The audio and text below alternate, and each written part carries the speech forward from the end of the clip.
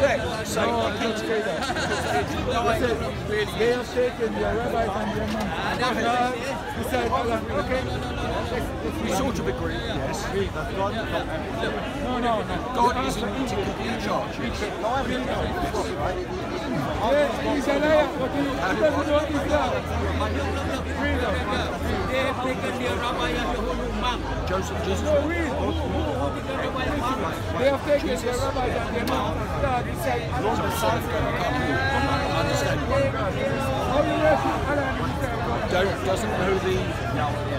doesn't know the hour or the time, because in his humanity it was left to the Father. So the Father knows the time. No man knows except the Father. But the Father, he was so connected to the Father. He was God. He said, I and the Father are one. But he didn't want to. I mean, if you look around, there's loads of people saying, yes, Jesus is coming back tomorrow. And what happens, this has happened in history so many times, people profess to say that they know, and it never happens. In actual fact, that is not something that humans can say, only God can. And he's going to come like a thief in the night. That's what it says in the book. He will come. And for you?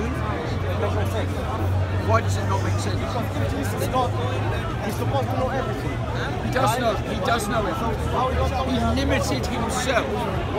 He limited himself. He condescended to come in the flesh. Why would he do it? I believe that he did not want us so that we had nutcases saying that he's going to come back in so many years' time. He didn't even give it any clue. So this is because it's so secret. It's one of the secret decrees of God that he will come back. There are certain things that you and I know about God, and the only reason that we know about God is because he's revealed himself to us.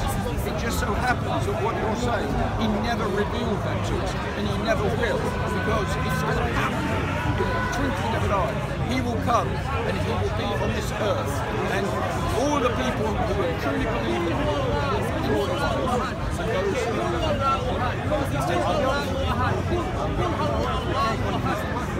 well, I can't convince you, and I wouldn't dream of convincing you. I can't convince you.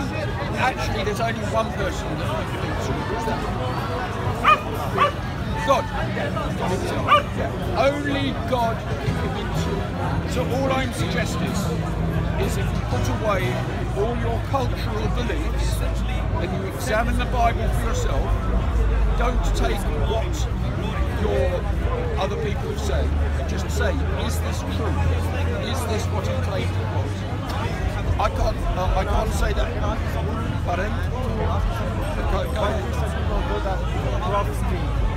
Why do they do the cross? You just didn't do it. Well, that is a particularly Catholic thing. It's a sign that they're making a sign of the cross. They also on Ash Wednesday put a cross on their head. Yeah, it's idolatry. But it means it's a Christian custom. It's tradition. I don't do Catholic that. tradition. I don't bow down before a cross. The cross is so holy, so beautiful, and so wonderful, and it's the reason that Jesus existed was to go to the cross. He laid down his life for sinners.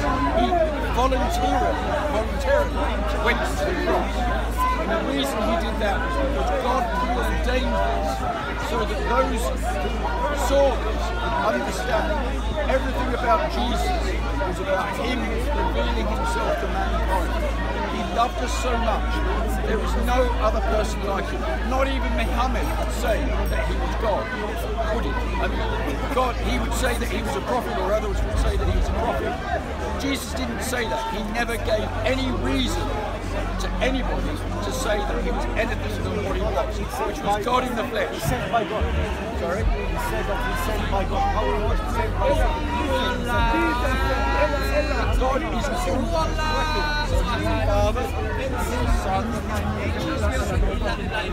Father, Word, living Word, and he's also sent his Holy Spirit that enlivens believers. Okay? If you become a believer in this life, you receive the Holy Spirit. The Holy Spirit can understand. You have to believe. Belief isn't a work, it's something that is given to you by the Almighty God. So, all I'm saying to you, young man, I don't know your name. Sorry? Byers. I'm Richard. God bless you. Go home, ask the Lord, pray genuinely.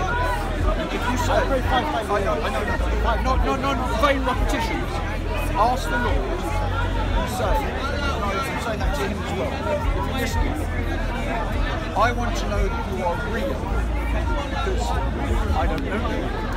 I have Muhammad, I have Allah, I want to know you, God. See what he does. I was in a non-Christian cult for about 3 years prior to me becoming a Christian. And I asked that question one night. God, over time, revealed himself to me. And that's why I'm standing here. Alright? So, it's a reality. It's not a fiction. It's not just something we believe in. He is true. He is in this world. He is the true God. Okay. Okay. Yeah. But if you pray, and if you ask him, he will reveal himself. And also my friend. Right. What's your name? Joseph.